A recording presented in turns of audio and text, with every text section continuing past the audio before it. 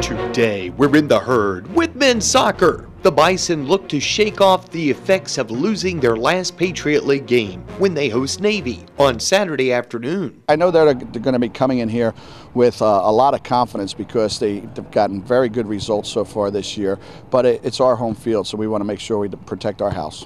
Unfortunately, it's fall break, which means Bucknell's house will likely be void of students cheering on the orange and blue. The thing that we're prepared for is our guys have had to deal with this situation before. So our coaching staff, we made a conscious effort to try and get the community more involved for this game. So hopefully we still have the good home spirit that we usually have here at home stadium.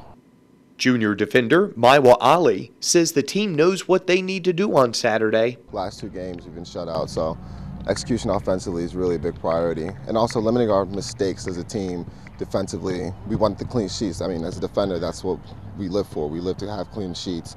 And offensively, me as a defender, I want to help the offense create opportunities and limit the chances the other team has. He says this game just represents another opportunity to fulfill the team's preseason goal. Honestly, this year in general is just about making up for last year's mistakes and becoming a better team in all. Just a reminder, the Bucknell Navy contest can be seen in its entirety on Saturday afternoon, beginning at 2 o'clock on Bison Vision.